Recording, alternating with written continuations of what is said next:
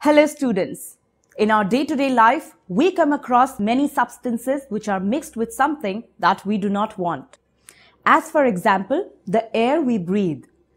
Now, the air that we breathe in is a mixture of many gases such as oxygen, carbon dioxide, nitrogen, water vapors, huge amount of dust particles and certain other pollutants. And from this mixture, we want only pure oxygen to respire. So, what do you think? Do we breathe in oxygen only? Well, we inhale air containing all gases and our lungs and internal body system takes up oxygen preferentially and absorbs it. So, we can say that our lungs are the ones that separate the gas that we want, that is oxygen, from the other components of the air that we do not want. So, this is one example where substances are separated by our body mechanism. Now, can you name some more examples from your daily life where we separate a substance that is useful from a mixture of materials? And what is the need of separating such substances?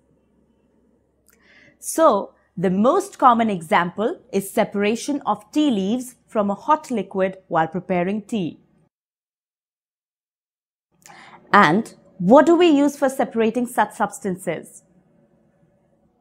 Yes, a strainer, right?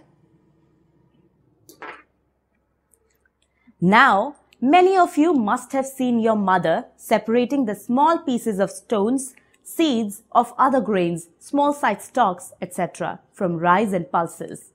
So, this is the method where we just separate the undesirable substances from the desirable ones by taking them out using our hands.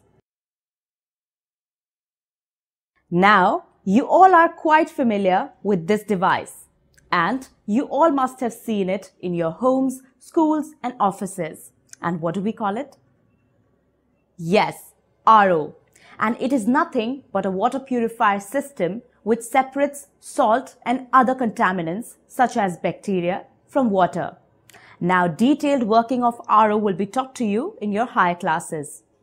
So, there are a lot of examples in your day-to-day life where you witness the various processes of separation of substances. And before using a substance, we require to separate harmful or non-useful substances that may be mixed with it. Now, most of the times, unwanted substances which are removed from a mixture are often used where they are needed. Can you recall such examples? Well, yes. Petrol and diesel are such substances which exist in our nature as a thick, dark liquid of an unpleasant odor called as crude oil. Now, this crude oil in its mixed form is not of much use to us. We separate its constituents such as petroleum gas, petrol, diesel, lubricating oil, paraffin wax, bitumen, etc. Petroleum gas in liquid form is called LPG. It is used as a fuel in home and industries. Now, we use petrol and diesel as a fuel for driving our vehicles. And we can also make many useful substances such as ointments, candles, Vaseline from paraffin wax, which is one of the constituents of this crude oil.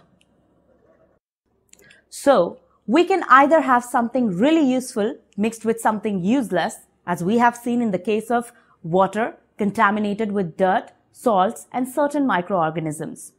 Or we can have a mixture of two or more useful things which cannot be used appropriately when they are in mixed form, as we have seen in the case of crude oil. So, in some or the other way, we have to separate substances as per our requirement and demand.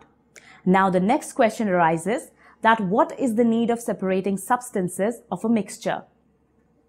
Well, students, we separate substances of a mixture because among different components of a mixture, there are many substances which are harmful or not useful for us, and to remove such harmful or undesirable components, we need to separate them.